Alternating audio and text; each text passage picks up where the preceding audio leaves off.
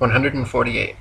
Quoting Earth Not a Globe by Samuel Rowbotham, it is found by observation that the stars come to the meridian about 4 minutes earlier every 24 hours than the sun, taking the solar time as the standard.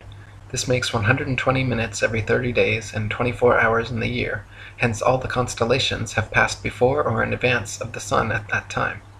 This is the simple fact as observed in nature, but the theory of rotundity and motion on axes and in an orbit has no place for it. Visible truth must be ignored because this theory stands in the way and prevents its votaries from understanding it. 149. Throughout thousands of years the same constellations have remained fixed in their same patterns without moving out of position whatsoever. If the Earth were a big ball spinning around a bigger sun, spinning around a bigger galaxy, shooting off from the biggest bang as NASA claims, it is impossible that the constellations would remain so fixed. Based on their model, we should, in fact, have an entirely different night sky every single night and never repeat exactly the same star pattern twice. 150. If Earth were a spinning ball, it would be impossible to photograph star trail time-lapses turning perfect circles around Polaris anywhere but the North Pole.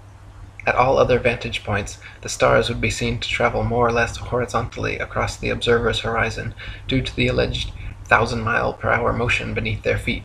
In reality, however, Polaris's surrounding stars can always be photographed turning perfect circles around the central star all the way down to the Tropic of Capricorn. 151. If Earth were a spinning ball revolving around the sun, it would actually be impossible for star trail photos to show perfect circles even at the North Pole.